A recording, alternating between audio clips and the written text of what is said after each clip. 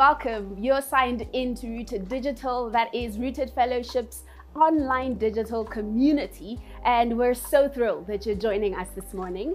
My name is Pinky Mukwena, and I have the privilege of hosting us this morning. So we're going to be spending this morning together as we navigate a new series in our church, that is Advent. I'll chat about that a little bit later, but we always say that Rooted Fellowship is about three things, and these three things are core to who we are as a church. Do you remember what they are? Have no worries, I'll tell you. That is that we are gospel-centered, we are disciple-making, and that we are transcultural. These, I mentioned, are core to who we are. If you'd like to know more about what they mean and why we are about these things, head over to our website, will you? That is rootedfellowship.com, and you can double click on whatever you'd like to double click on. Speaking about double clicking, we're also a generous church, and that is because much has been given to us. So it's our delight to give and be generous with each other, in the church, you name it. So if you'd like to be a part of our giving community, head over to our website as well. There's information on how you can give to the church, but also it's not about just giving. If you have a need that you'd like for us to assist you with, be it emotional, financial, however, send us an email at community@rootedfellowship.com and someone will definitely get in touch with you. So I mentioned earlier that we are in a season about Advent. It's exciting. We're sitting back, reflecting on what God has done through Jesus, sending him on earth. Pretty exciting stuff.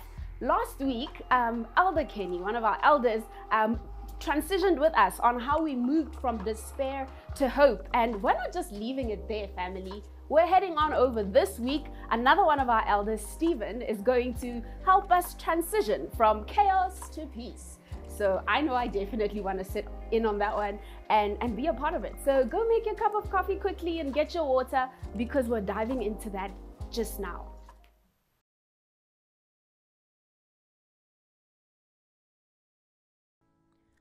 Kuwe Baba Gibegi Tembala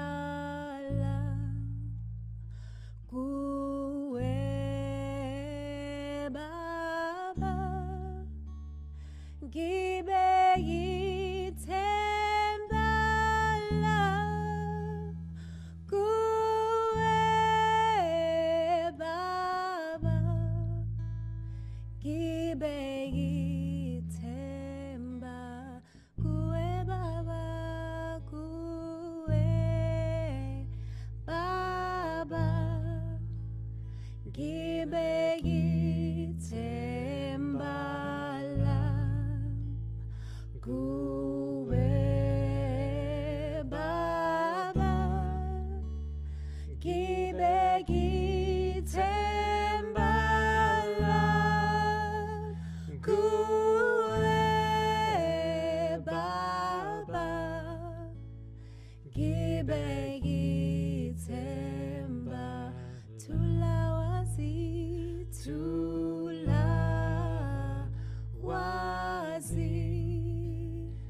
Dinguti Tulawena Tulawazi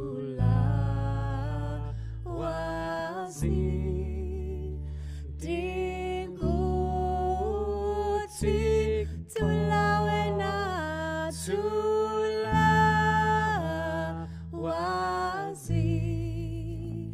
Dinguti Tula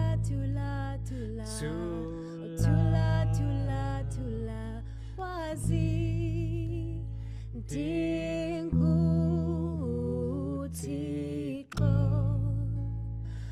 Tula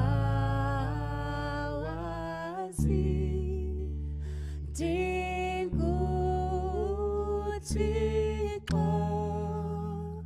Tula Wazi Dinguti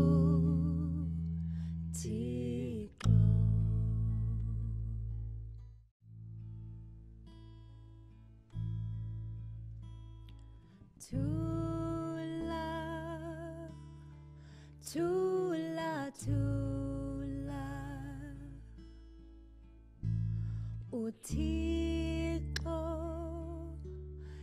yakuvukala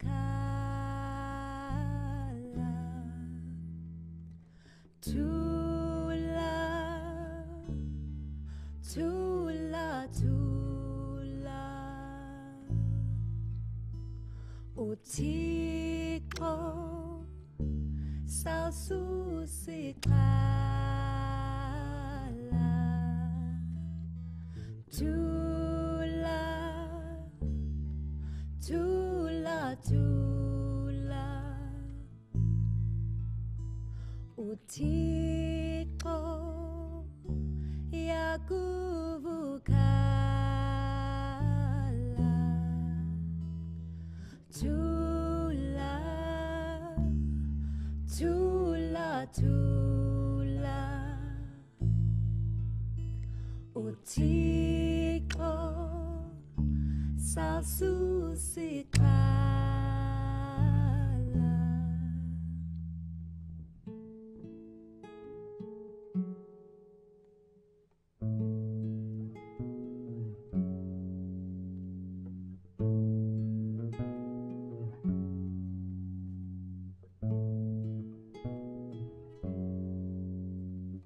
Tula, tula, phefumloa Tula, tula, phefumloa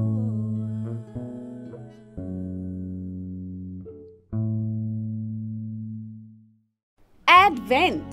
Of all the seasons in the church calendar, Advent probably feels the most familiar. As Christians, Advent helps us deconstruct and deny the unhelpful stories that we find ourselves caught up in, especially those connected to our culture's concept of Christmas, which is oftentimes filled with individualism and consumerism. Instead, we get to reconstruct and embrace the true story of the gospel in our lives. We recognize the weight of sin and brokenness personally, corporately, and cosmically, and we see with clear eyes our need for Jesus. Advent shows us how the light of the birth of Christ appeared against a backdrop of darkness, depravity, and despair. This is why our Advent theme for 2020 is one of King Jesus breaking into the darkness, despair, chaos, and brokenness. We cannot rush to celebrate the arrival of Jesus without staring the darkness and despair that he comes to heal us from in the face. 2020 has been a hard year for all of us, and Advent helps us to take stock of that and also helps lead us to celebrate the eternal hope that we have in the arrival of King Jesus to usher in a new kingdom. We will be drawing these themes of darkness, despair, chaos, and brokenness from the book of Psalms. The book of Psalms has been described as the anatomy of the soul because it represents all of our human emotions. It is honest and yet redemptive. We pray that the Advent series will be a blessing to all our Rooted Fellowship family. 'Tis the season. Blessings. Hey everyone, and welcome to Rooted's digital platform.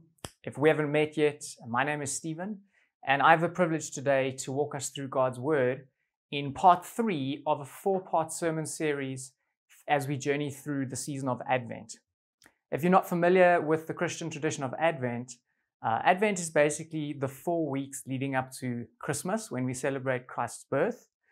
And as Christians celebrate Advent, what we do is we prepare for the birth of Christ. We prepare to celebrate Christmas, but we also look forward to Christ's return one day.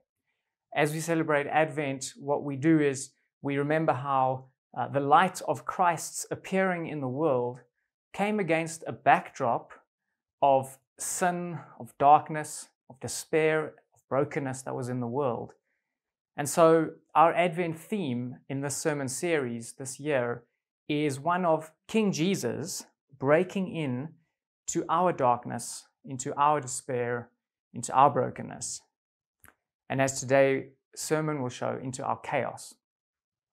You see, we cannot rush straight to the celebrations of Christ's birth without first staring into the face of the brokenness and despair from which he came to save us. And in this sermon series, we've been using the book of Psalms as we navigate through Advent. So 2 weeks ago, we heard from our lead pastor, One Mokhatle, as he preached through Psalm 88. And the theme there was from darkness to light. And then last week, we heard from Kenny. And Kenny preached from Psalm 142.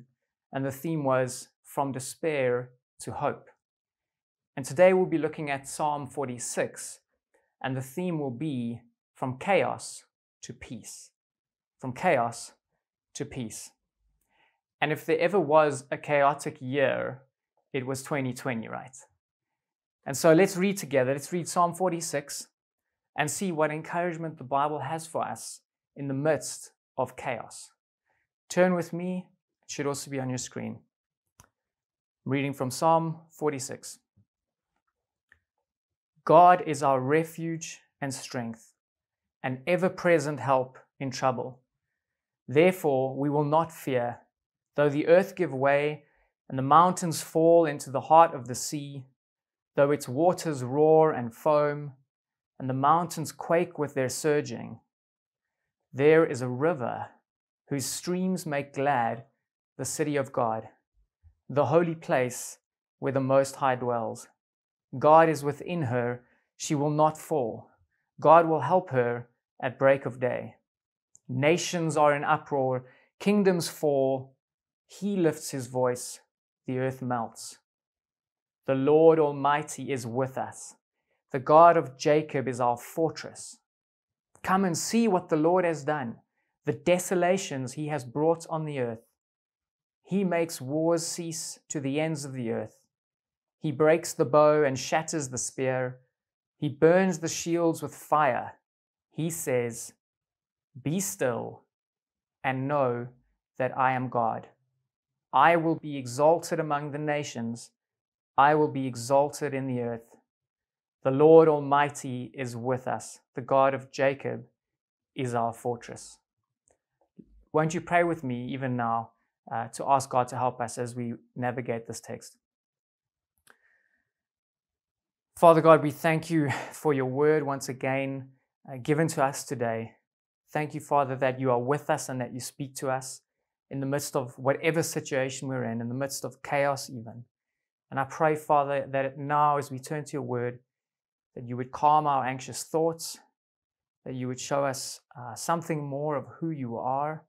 You would help us to truly believe in who you are, that we would go away from today just deeply encouraged in our lives because we know that you're with us and that you're for us. Lord, would you build our faith today through your word for your glory. Amen. Perhaps keep Psalm 46 open in front of you. Perhaps you have it on a digital device or an old-fashioned hard copy Bible. It'll be good to be continually looking at it as we meditate on this incredible passage. As we start going through the passage, just a few high-level observations about the structure of the psalm. One can quite easily break it into three sections, verse 1 to 3, and then verse 4 to 6, and then verse 7 to 11. Verses 1 to 3, we see the peace that God brings despite the chaos in the earth. So we see chaos on the earth. We see roaring seas and mountains falling. And then in verses 4 to 6, we see the peace that God gives despite the chaos in the nations. So we see nations in uproar. We see kingdoms falling. And yet we see that God brings peace. And then the third section, verses 7 to 11, in itself, it has its own little structure. It's kind of like a sandwich structure where verse 7 and 11 are identical. Both of them read, "The Lord Almighty is with us. The God of Jacob is our fortress." And then inside that little sandwich, in verse 10, we have what I think is the climax of Psalm 46. Verse 10, where God suddenly speaks, where his voice is heard, and he says, "Be still and know that I am God." And so it's in the middle, in the climax of that little sandwich in the third section towards the end of the psalm, that we see the journey from chaos to peace be completed. And so that is the title for today's talk, From Chaos to Peace. Now, I don't know about you, but the pandemic we've been experiencing this year has been chaotic. And for me, it's changed the way I read certain parts of Scripture. And this psalm would be one of those examples. I think before the chaos of this year, what is described in Psalm 46 might have felt like an exaggeration. Maybe it was just metaphorical. I mean, mountains falling into the ocean, or even the wars that are described in the psalm. Maybe I would have thought that is something that could have only happened in past eras, far in the history of the earth where wars were more common. In the modern world today, however, we no longer have serious war. We enjoy the benefits of science, of modern medicine, technology, economic prosperity, right? Well, enter 2020. Up until 2020, things like nuclear wars, global warming, a global pandemic even, it seemed unreal. It made for a wonderful movie theme, but it didn't feel like something that was going to happen tomorrow in our actual lives. And this pandemic, I think, has taught us, or at least reminded us, that life is indeed fragile and that things can become chaotic much faster than we might have thought. Sometimes we get these kinds of reminders in our own personal lives as well. Maybe our health fails us. Perhaps a key relationship breaks down. We may lose our source of income. Maybe someone very close to us passes away suddenly. And our lives are fragile and they can easily be turned to chaos. And I'm aware that for some of you perhaps, and no doubt for many in our country, that this pandemic may have seemed like a first world problem. That yes, the first world now has an actual problem, but for you, perhaps the struggle of 2020 is just another punch in the gut in a long set of struggles that you've been battling with for a long time. Whether those struggles could be different kinds of pain. Maybe it is the battle to be financially secure. Maybe it is a battle with mental health. Perhaps being on the receiving end of injustice. Perhaps loneliness. You can fill in the blank. The good news is that Psalm 46 and God Himself is not surprised by the kind of chaos that actually does happen in the world and that actually does happen in our lives. Psalm 46 describes the very worst kinds of chaos that happens in the world. I mean, in that first section, verses 2 and 3, we see these natural disasters. There's pictures of earthquakes and tsunamis, mountains quaking and falling into the sea. And I guess a global pandemic, it feels like it kind of could fit into that category of the earth in chaos. And verse 5 and 6, we see a different kind of chaos. We see the dark clouds of war, where nations are in uproar and kingdoms are falling. And I think this year, I think what we've seen is almost the closest in my lifetime to a global disaster, where it feels as if the world is almost falling apart. And maybe it's in your own life situations where it feels like the world is falling apart. And so it's encouraging to know that actually the images seen in this psalm, they kind of are the end of the world images. They're apocalyptic images. I mean, the earth giving way, the mountains falling into the sea. And yet even then, the psalm says, we will not fear because God is with us. That's tremendously encouraging, because if the end of the world is not a reason to fear, then surely our current problems are also not a reason to fear. Our current problems are also not too big for God. And so Psalm 46 encourages us that there is no reason to fear even now. But actually the truths and encouragements of Psalm 46 are not only encouraging for now, but they're important for us to learn, because there may still be greater trials to come, both in the world and in our lives. And the great thing about this psalm is that as much as it recognizes the chaos that happens in the world, it also moves us to encouragement. This song is from start to finish a song of encouragement. It is a song that at the start of the psalm, and it's as part of its title, it says it's a song. And it feels to me kind of like a battle song, like a war cry. I think of cheerleaders at the side of a sports match. Perhaps you were at school and can remember days like that with cheerleaders singing, "We've got the spirit." And in the case of this psalm in particular, it is known as a Zion hymn. So Zion is just another name for Jerusalem, capital city of Israel, and the place where God's temple was, and where the temple being associated with where God dwelt with His people. And so this hymn, it's kind of a Zion hymn. There's references to the city of God, the holy place where the Most High dwells. And so it's not an individualistic song. It's a song sung by the team, sung by the family of God, the people of God, the nation of God as they go together into battle. And so throughout this battle song, we see an incredible picture of God as a mighty fortress. And we're just going to think about what that means for a little while. God is a mighty fortress. We see it in verse 1 and verse 7 and verse 11. Verse 1, it says, God is our refuge and strength. A refuge, I understand to be like a safe place, particularly where you might take shelter in the midst of a storm or a freezing cold night if you're out doing a multi-day hike in the mountains, something like that. So refuge. Verse 7 and 11, we see the identical phrase, the Lord Almighty is with us. The God of Jacob is our fortress. And whereas a refuge kind of is a place to take shelter against the elements, a fortress feels like a place you take shelter against enemy armies. And so I think it's worth getting into this imagery, thinking, just feeling that, what it is to think of God as a fortress. Maybe it's worth picturing a fortress even just in your head. Or even looking at fortresses we've seen. I thought of a fortress like Helm's Deep in The Lord of the Rings. Perhaps you've seen that picture before. Maybe picture your own even safer, more powerful fortress. Perhaps it is built high up in a mountain, where the mountain itself is part of the fortress. High up, out of reach, unassailable, impregnable. Perhaps there are layers upon layers of protective walls and chambers inside chambers. This is what God is to his people. God is our massive fortress. Yet how quickly we forget this and flee elsewhere. Even the nation of Israel, who themselves did witness miraculous victories over enemy armies, and they saw God's sovereignty over nature as they walked through the middle of the sea and as they received manna from heaven, even them, they were quick to forget and stop trusting God. And so what about us? When we are under attack and when there's chaos raging all around, do we run to God?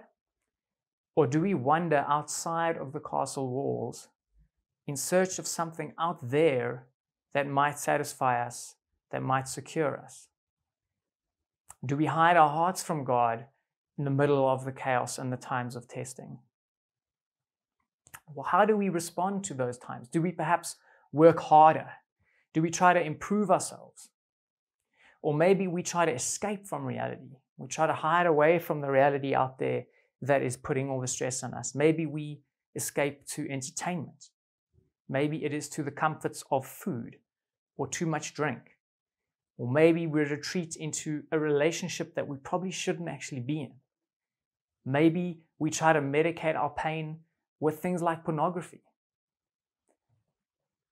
The truth is that all of these things are never going to save us. In fact, turning away from God to these kinds of escapes is only going to push us further away from the true fortress, which is God himself. We need to learn to run to the Father, believing that he really is the safest and best place we could possibly be. And I think it's worth stopping and asking why. Why would we not run to God? What would stop us from running to him with all of our hearts? I wonder if it's because we fail to believe something about who he is. Perhaps we fail to believe that he's in full control. Or maybe we don't fully believe that he's really good to us. Like maybe he's good to those people out there or there, but is he really good to me? Or is he good in every area of my life? Maybe I'm okay with the way he's blessed me in these areas, but it feels like there's some gap, some crack in God's goodness when it comes to a specific area of my life. Now, I think we need to search our hearts and see if maybe there is some unbelief lurking in there, which needs to be repented of and replaced with the truth that we see in Psalm 46, which is that God is with us, that God is for us, that he is a mighty fortress, fully in control, and the best and safest place we could ever be in. And so we have this amazing picture of God here presented to us as a mighty fortress of his people, high up and unassailable. But think for a moment, what could be a fatal flaw in a mountaintop fortress? Perhaps pause the video and think about that. You may have guessed it, but a water supply. Think about that for a moment. If you're a mountaintop fortress without a reliable source of water, you could be very vulnerable to a siege. Never mind, the fortress we see in Psalm 46 is sorted. In verse 4 we read, "There is a river whose streams make glad the city of God." There is a river whose streams make glad the city of God. See, in stark contrast to the previous verse where we saw raging waters and the chaos of the sea representing destruction, here we see a picture of a river which is peaceful, stable, reliable, calm. It satisfies God's people and makes them glad. And so, if the psalmist is building this picture of God as a mighty fortress, I wonder, what do you think this river could represent? Well, there are various possibilities. I think the river could represent God's truth, could represent His word, or maybe it's His provision, the way He provides for His people, the way He gives them life and sustains them. All of those things could perhaps be true. But the idea that rings true for me, that I like, and which several other commentators have suggested, is that this river could be the blessing of God's own presence with His people. That this is the river of God's presence with His people. Why do I say that? Why do I think the river represents God's presence? Well, I'm glad you asked. Hashtag Pastor Arnetrix. Shout out to him. Well, immediately after reading, "There is a river whose streams make glad the city of God," the verse continues, "The holy place, where the Most High dwells, God is within her." So the verse with the river, it moves towards this idea of God dwelling in His holy place and God being in the city. More than that, I think throughout the psalm we see this theme of God's presence, and we see it going hand in hand alongside the picture of a fortress. Every time the fortress is mentioned, we see God's presence mentioned. In verse 1, we see God is our refuge and strength and ever-present help in trouble. And then in verses 7 and 11, the identical phrase again, "The Lord Almighty is with us. The God of Jacob is our fortress." And so we have this picture presented to us of God as a mighty fortress who protects His people, but who is also present with His people, satisfying them, making them glad. For us, thousands of years later, since the writing of the psalm, we of course have received much more revelation of this God who is with us. At Christmas time, we often refer to Jesus by the name of Emmanuel, which means God with us. In fact, this is what Christmas and Advent is all about, that in Jesus Christ, God became flesh, making His dwelling amongst us. You see, Jesus, this God with us, He left the privileges of heaven to come down into the raging waters, into the pain and suffering and chaos of our world. He became a human and was tempted in every way just as we are, and so He can sympathize with us. He knows what we're going through. See, Jesus, in a very literal sense, came into the world to bring God's presence to us. To bring God's presence, this beautiful river whose streams satisfy God's people. In fact, Jesus Himself said, "If anyone is thirsty, let him come to me and drink. Whoever believes in me, as the scripture has said, streams of living water will flow from within him." And the Gospel of John goes on to say that Jesus was speaking about the Spirit, whom those who believed in Him were later to receive. And friends, we not only live this side of Jesus, but we also live this side of Pentecost, which is where the Holy Spirit was poured out so that all who are in Christ can enjoy the indwelling presence of God, the Holy Spirit. It's incredible. At this point, if Reino, one of our church planting residents, was preaching, he would be jumping up and down saying, "God is brilliant. How epic are the ways in which God has fulfilled this picture of His presence flowing like a river among His people. Surely God becoming flesh, dwelling with us, then pouring out His Spirit to dwell within us would have been beyond the imagination even of this writer in Psalm 46. Obviously, God Himself is the author behind the author, but it is an incredible fulfillment of this picture of God's presence as a river of water to his people. There's another aspect of God's presence here in the psalm that I don't want us to miss, and that is that it is not an individualistic picture. This river flows through the city of God, and the whole psalm is a corporate hymn. It's a battle song sung by God's people to each other, and they sing, "God is our refuge and strength, therefore we will not fear." Referring to the city of God, God is within her, she will not fall. It's not so much about me or you making it, but it's about God's people. And we know that God's plan to build a people for himself goes well beyond just the city of Jerusalem. We know that in the church, God is creating a new Jerusalem, one new humanity, a people from every nation, both Jews and Gentiles, as the book of Ephesians explains. But also, not only is he creating this one universal church from every generation and every nation, but there's also something special about the local church.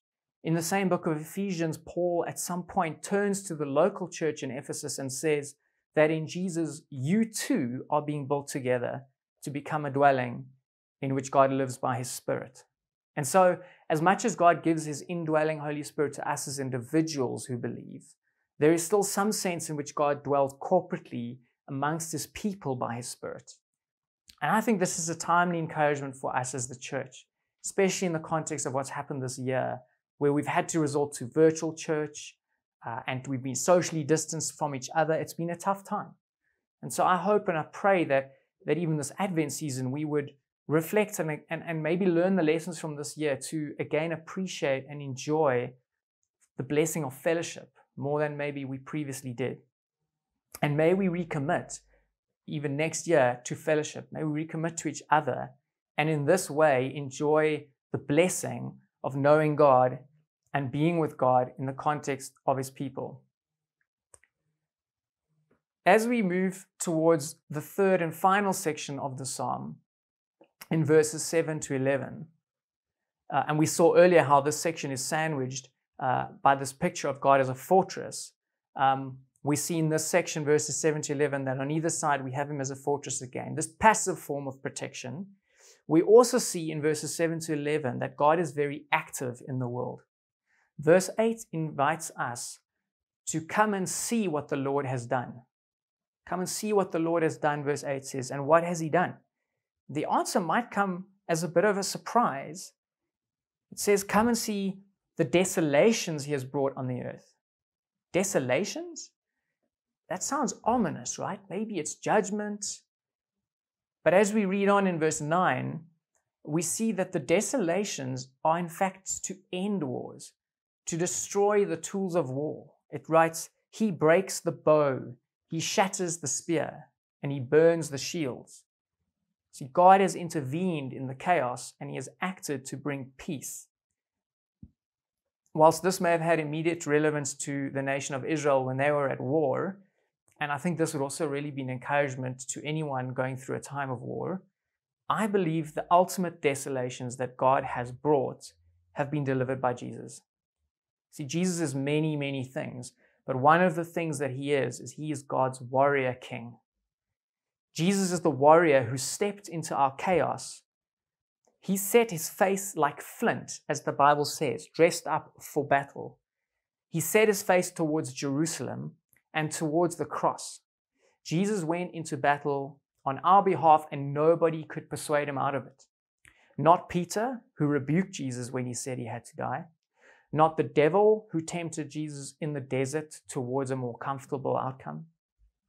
Not the crowds who wanted to make him king before it was actually time for that to happen. No, Jesus went to the cross. Jesus was dead set on doing that for us. He went outside the city walls, literally outside of the walls of Jerusalem, to the hill of Calvary, where he defeated the greatest enemies of sin and death in a battle that cost his life. He did this to bring us back to the Father, back inside the city walls, back inside the mighty fortress that is God himself. And that is our position in Christ. That is our position in God. Ephesians tells us that God raised us up with Christ, that we are now seated with him in the heavenly realms in Christ Jesus. That is our reality. We are in the fortress of God himself, having been raised with Christ. And Ephesians goes on to teach us that at the cross, Jesus made peace. He made peace between us and God, but he also made peace between us and each other. And that's a fundamental truth that we hold on to here at Rooted. It's foundational to our transcultural narrative that God has made peace in the world where there certainly has been enmity and division between us. The injustices perpetrated by people and by people groups against each other could not and cannot be swept under the carpet. But in Jesus, provision has been made for peace and reconciliation. The punishment that was on him has brought us peace. And Jesus, God has made us into a new community, a family from all peoples for the display of God's wisdom and grace. Surely he has broken the bow and shattered the spear. And so this Christmas, as we celebrate Jesus, who is God with us, let us come and see what God has done through him to conquer sin and death and bring us peace. As we move towards the end, we see in verse 10, this psalm reaches its climax. Suddenly, God speaks. Up until now, it's been God's people speaking to each other. And now in verse 10, God himself speaks. And he says, "Be still and know that I am God. I will be exalted among the nations. I will be exalted in the earth." And so as we begin to wrap up, let's pause and consider what it might mean to be still this Christmas. And I want to point us to 3 ways for us to be still. The first is, be still, silenced in fearful trust and awe of God. Be still, silenced in fearful trust and awe of God.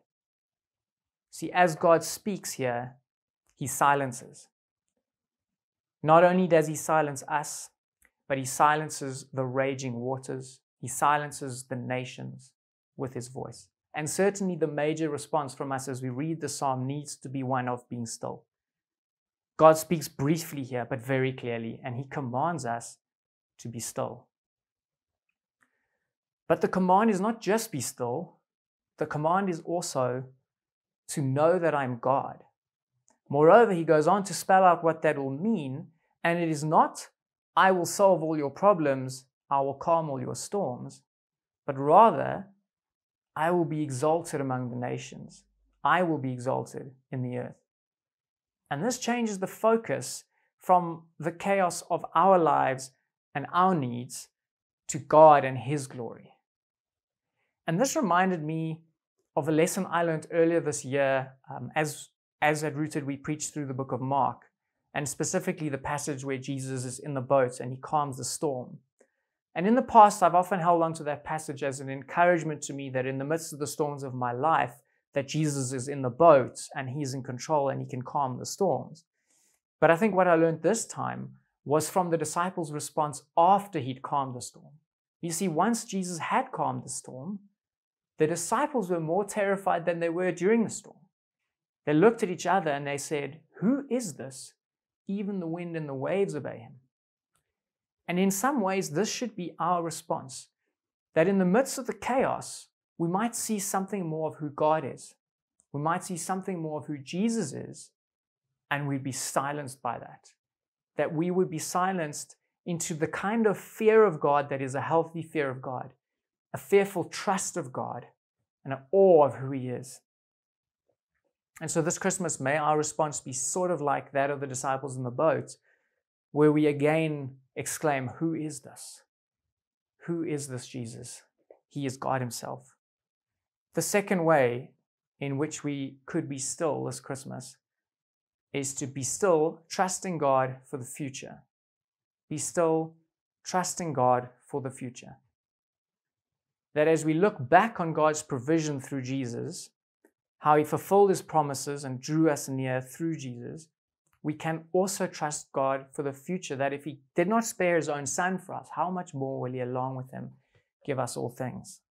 We can trust God for 2021, Certainly, it is probably going to have enough challenges of its own.